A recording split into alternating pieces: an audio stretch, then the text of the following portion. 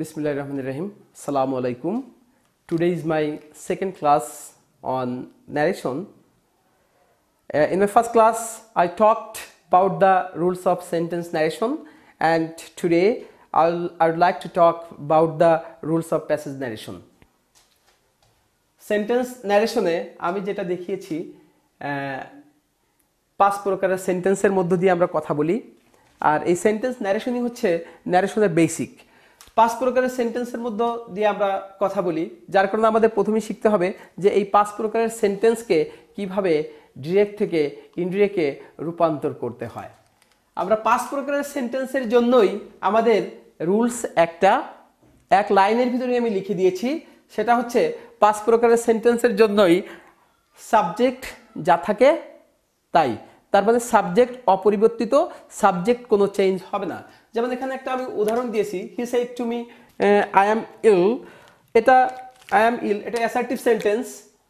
তো যে সেন্টেন্সই হোক না কেন সাবজেক্ট যা থাকে তাই বসে যাবে। আমি এখানে সাবজেক্ট যা আছে সেটা আমি লিখে দিলাম। সাবজেক্টের পরে ভার্ব ভিন্ন। ভার্ব এক একটা সেন্টেন্সের জন্য আমি দেখিয়েছি গত ক্লাসে যে এক একটা সেন্টেন্সের জন্য এক এক ধরনের ভার্ব বলবে। অ্যাসার্টিভে টেল টোল, ইন্টারোগেটিভে আস্ক, যা হোক পাঁচ প্রকারের সেন্টেন্সে কি ভার্ব বসবে কোন কোন সেন্টেন্সে দেখিয়ে দিয়েছি। তো সাবজেক্টের পরে কি চলে আসবে? ভার্ব। অ্যাসার্টিভ সেন্টেন্সে ভার্ব আমরা বলেছিলাম যে টেল অথবা টোল্ড, যেহেতু সেইড আছে আমরা এখানে টোল্ড লিখব। ভার্বের পরে হচ্ছে সাবজেক্ট, ভার্বের পরে হচ্ছে অবজেক্ট। আমি বলেছিলাম যে অবজেক্ট দুটিতে নাই, তার মানে দুটি সেন্টেন্সে অবজেক্ট থাকবে না। কোন দুটি সেন্টেন্সে অবজেক্ট থাকবে না সেটা এক নম্বর হচ্ছে এক্সক্লেমেটরি, আর একটা হচ্ছে অপটেটিভ। তার মানে বাকি যে তিনটা সেন্টেন্স আছে অ্যাসার্টিভ, ইন্টারোগেটিভ এবং ইম্পারেটিভ, সেই তিনটা সেন্টেন্সে অবজেক্ট থাকবে। তার মানে এই সেন্টেন্সটায় অবজেক্ট থাকবে, টোল্ড মি। অবজেক্ট তার মানে অর্ধেক কাজ আমার শেষ। পাঁচ প্রকারের সেন্টেন্সের জন্যই অর্ধেক কাজ শেষ। এরপরে ইনডিরেক্ট ন্যারেশন হচ্ছে এই দুইটা অংশকে, এই রিপোর্টিং ভার্ব আর ইনভার্টেড কোটের ভিতরের অংশটি হচ্ছে রিপোর্টেড স্পিচ, এই দুইটা অংশকে মিলিয়ে দেওয়ার নামই হচ্ছে ইনডিরেক্ট ন্যারেশন। তো এই মিলানোর জন্য আমাকে কি আনতে হয়? আঠা আনতে হয়, যেটাকে ইংলিশে বলা হয় কানেক্টরস। এই আঠা দিয়ে দুইটা অংশকে কি করতে হয়? মিলিয়ে দেওয়ার নাম হচ্ছে ইনডিরেক্ট ন্যারেশন। তো আমি দেখিয়েছি গত ক্লাসে যে আঠা হিসেবে আমি দ্যাট আনবো তিনটি সেন্টেন্সে। কয়টি সেন্টেন্সে দ্যাট আনবো? তিনটি সেন্টেন্সে। কোন তিনটি সেন্টেন্সে? অ্যাসার্টিভ, অপটেটিভ আর একটা হচ্ছে এক্সক্লেমেটরি। এবং দ্যাটের পরে যে নিয়মটা খুব সহজ, খুব ইজি, সেটা হচ্ছে দ্যাটের পরে সবসময় যেটা হবে সাবজেক্ট প্লাস ভার্ব সহ বাকি অংশ। সো যেহেতু এটা অ্যাসার্টিভ সেন্টেন্স তাহলে আমি দ্যাট আনতেই পারি, দ্যাট। সো দ্যাটের পরে আমাকে কি করতে হবে? সাবজেক্ট আনতে হবে। সাবজেক্ট আমি বলে দিয়েছিলাম যে বোঝার সহজ উপায় হচ্ছে আঠার পরে সবসময় যে সাবজেক্টটা বসে সেটা হচ্ছে রিপোর্টেড স্পিচের সাবজেক্ট। সাবজেক্টে আমি কিভাবে আনবো? First two first. সাবজেক্ট যদি ফার্স্ট পারসন হয় তাহলে সাবজেক্টকে ধরে, second to last second person হলে অবজেক্টকে ধরে, আর থার্ড টু নো চেঞ্জ। এবং থার্ড পারসন হলে সেটার কোনো কি হয় না, পরিবর্তন হয় না। যেহেতু এটা ফার্স্ট পারসন তাহলে কাকে ধরবে? সাবজেক্টকে। সাবজেক্ট এখানে কি আছে? হি। সাবজেক্টের পরে ভার্ব সহ বাকি অংশ, এটাও আমি বলে দিয়েছিলাম যে ভার্ব যদি পাস্ট হয় তাহলে এই ভার্বেরও কি হয়? আপগ্রেড হয়। প্রেজেন্ট ইনডিফিনিট হলে পাস্ট ইনডিফিনিট, অ্যামিজার থাকলে ওয়াজ ওয়্যার, হ্যাভাস থাকলে হ্যাড, ক্যান থাকলে কুড, শ্যাল থাকলে শুড, উইল থাকলে উড। তাহলে এখানে যেহেতু অ্যাম আছে এখানে কি বসবে? ওয়াজ, বাকি অংশ বসে যায়।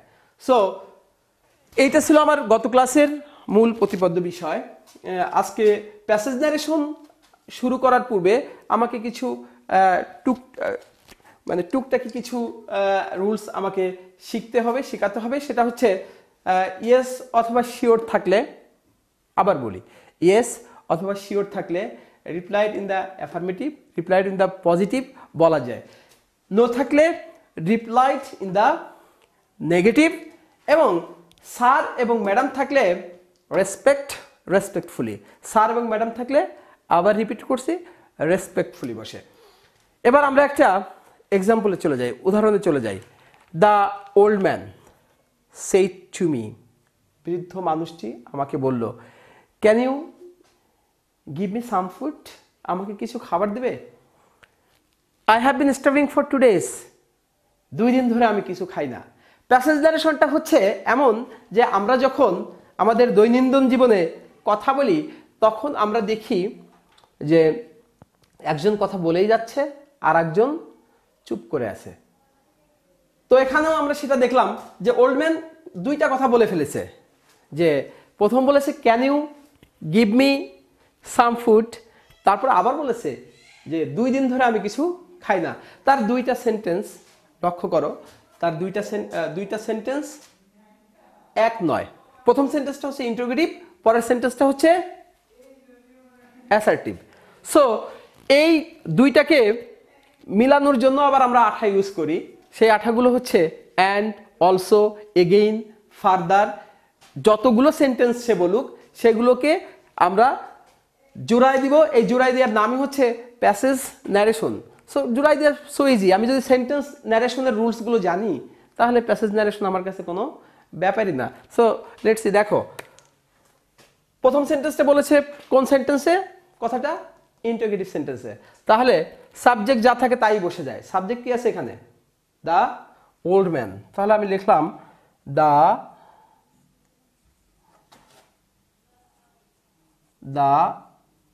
Old man.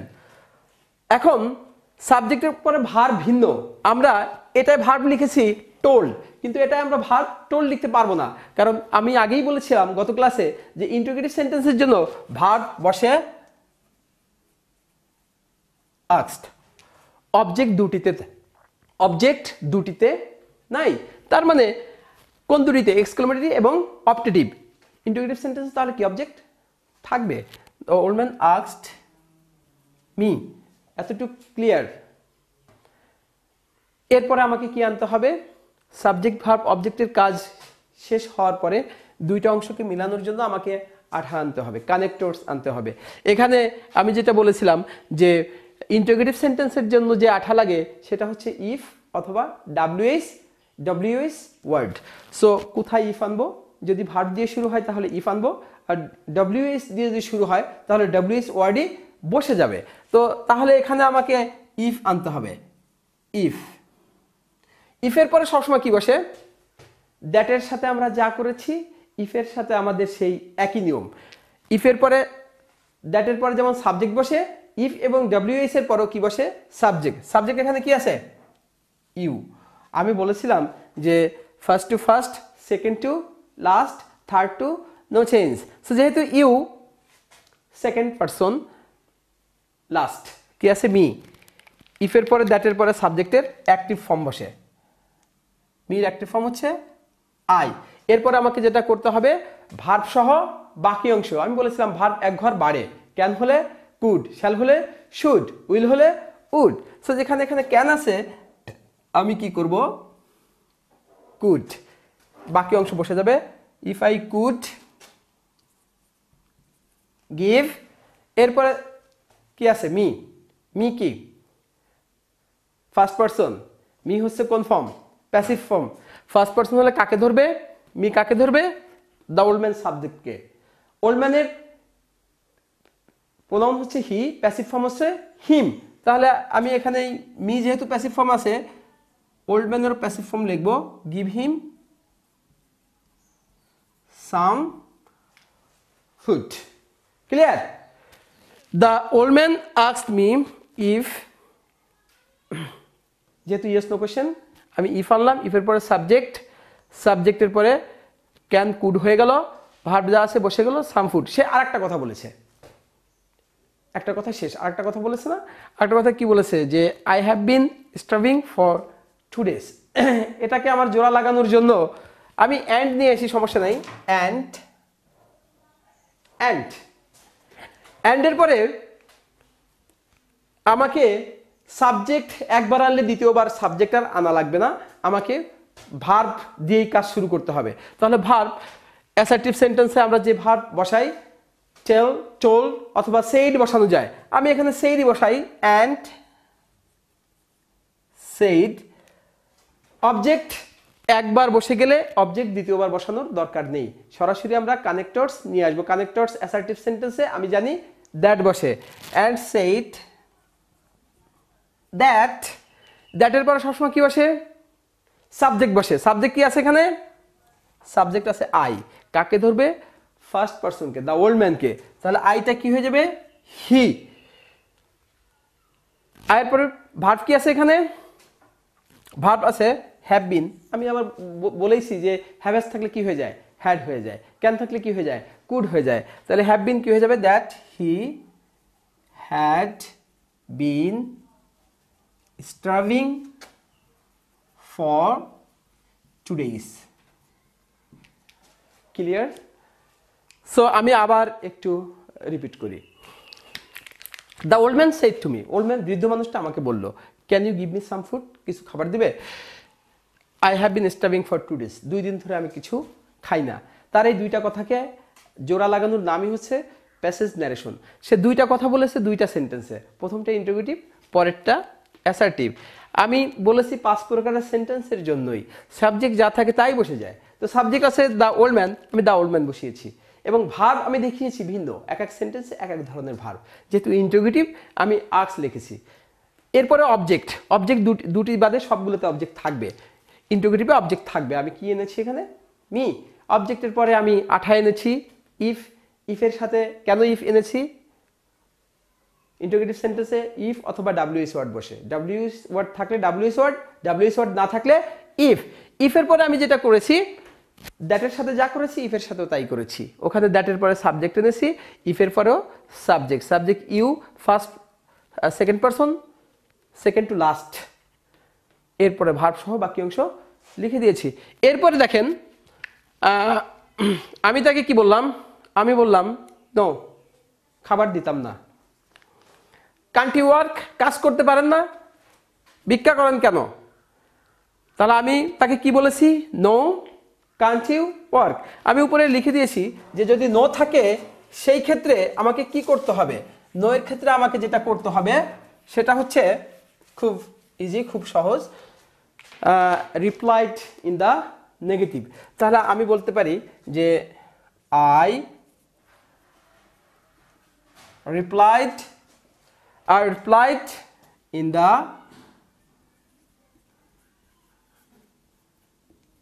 in the negative।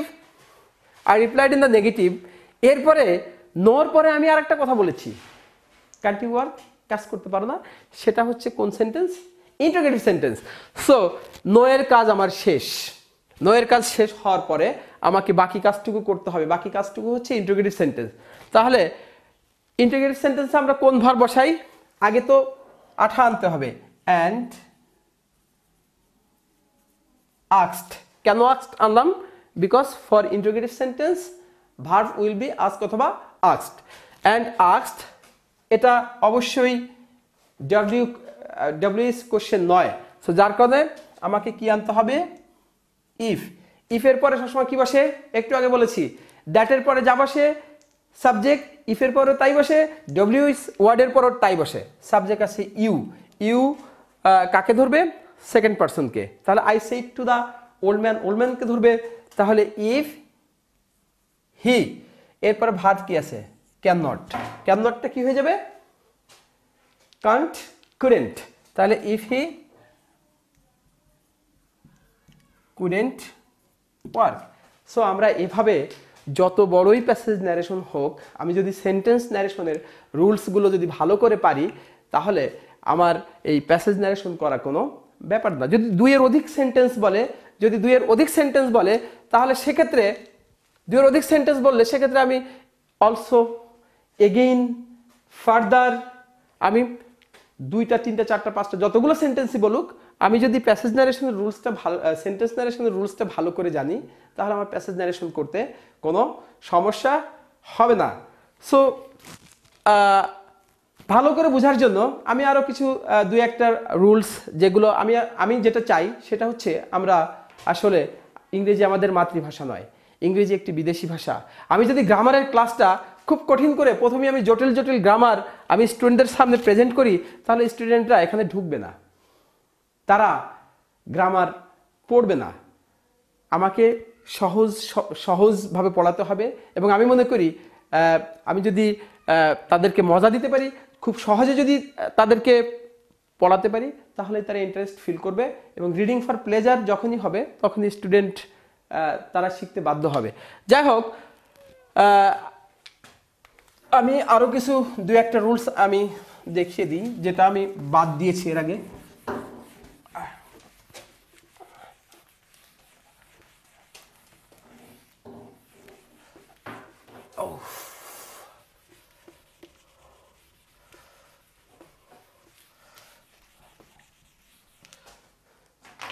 Students খুব সহজেই তারা শিখবে। আমরা টিচাররা অনেক সময় কি করি, আমরা অনেক কঠিন রুলস তাদের সামনে দাঁড় করে দিই, যার কারণে তারা ভয় পায় শিখতে। আমি সহজ প্রথমে মজা দিয়ে যদি তাদেরকে ঢুকাতে পারি গ্রামারের ভিতরে, তাহলে তারা ইন্টারেস্ট ফিল করবে এবং তারা শিখতে চাইবে। সো যেমন ইম্পারেটিভ সেন্টেন্সে আমি দু একটা রুলস আমি স্কিপ করে গেছি, ওটা আমি দেখাতে চাচ্ছি। যে লেটের পরে আজ থাকলে, লেটের পরে আজ থাকলে, যদি লেটের পরে আজ থাকে, তাহলে সহজ, সেটা হচ্ছে সাবজেক্ট, সাবজেক্টের পরে প্রপোজ অথবা সাজেস্ট, এরপরে অবজেক্ট প্লাস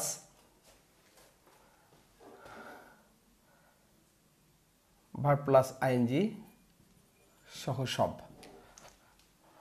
ওকে, সো লেটের পরে যদি আজ থাকে, লেট দিয়ে দুইটা নিয়ম, লেটের পরে যদি আজ থাকে, তাহলে আমরা যেটা করব, সাবজেক্ট, সাবজেক্টের পরে প্রপোজ অথবা সাজেস্ট, এরপরে অবজেক্টটা লিখে দিই আমি ভার্বের সাথে, রিপোর্টেড স্পিচের ভার্বের সাথে আইএনজি যোগ করে দিলেই আমার হয়ে যাবে। যেমন আমি দেখাই, he said to me,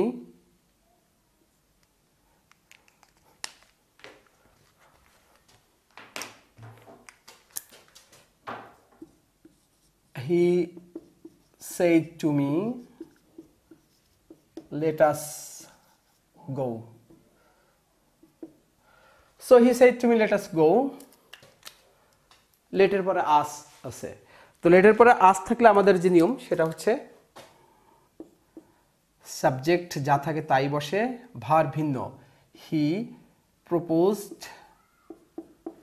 POACD, he proposed, he proposed object, object আছে এখানে me, he proposed me, let us go to market দিই, he proposed me, let us go to market। তাহলে he proposed me, subject propose অথবা propose অথবা suggest, আমি proposed লিখলাম কারণ said আছে, যার কারণে ভার্ব টু হবে। এরপরে অবজেক্টের পরে যে কাজটা, রিপোর্টেড স্পিচের ভার্বের সাথে যে ভার্ব থাকবে, সেই ভার্বের সবসময় প্রেজেন্ট ফর্মের সাথে আইএনজি যোগ হয়। let us go to market, তাহলে going to market, very easy rules। Subject propose অথবা প্রপোজড, এরপরে যেটা করতে হবে অবজেক্ট, অবজেক্টের পরে মূল ভার্বের সাথে আইএনজি যোগ করে বাকি অংশ লিখে দিলেই হয়ে যাবে, গেল। আর লেটের পরে যদি আজ বাদে অন্য কিছু থাকে, লেটের পরে যদি আজ বাদে অন্য কিছু থাকে, সেক্ষেত্রে দেখাই, লেটের পরে আজ বাদে অন্য কিছু থাকলে,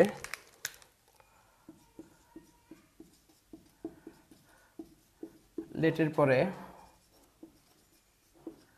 আজ বাদে অন্য কিছু থাকলে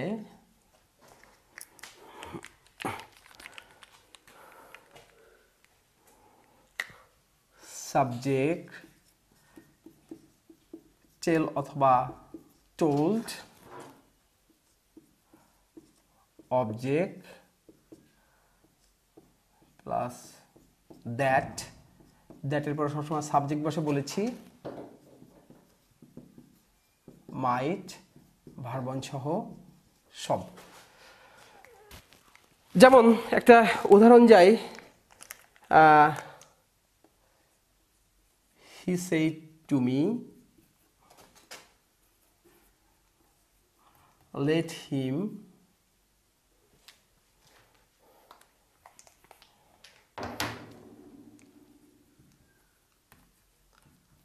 go to market। তাহলে এটা আমি লেটের পরে আস নেই, আস আছে, আজ বাদে অন্য কিছু থাকলে তাহলে আমাকে কোন নিয়মে যেতে হবে, সাবজেক্টের পরে টেল অথবা টোল্ড। তাহলে এটা কি হবে, হি টোল্ড মি, অবজেক্ট, অবজেক্টের পরে সবসময় দ্যাট আসে, দ্যাট, দ্যাটের পরে subject, third to know change, তাহলে দ্যাট হি, এরপরে একটা মাইট, বাকি অংশ go to market. So late দিয়ে এই দুইটা নিয়ম শিখলেই চলবে। আর যদি ভালো লাগে ক্লাস, তাহলে আমার মনে হয় স্টুডেন্টরা শিখবে, তারা ঢুকবে, শিখবে, এবং যত এক্সেপশনাল রুলস আছে প্রথম যদি তারা ইন্টারেস্ট পায় তাহলে অবশ্যই তারা সেগুলো শিখে নিতে পারবে। ওকে, সো ধন্যবাদ সবাইকে, এবং পরবর্তী ক্লাস রাইট ফর্ম অফ ভার্বের উপরে খুব শীঘ্রই আসবে। সবাইকে সাজেস্ট করছি দেখার জন্য। থ্যাংক ইউ, ধন্যবাদ।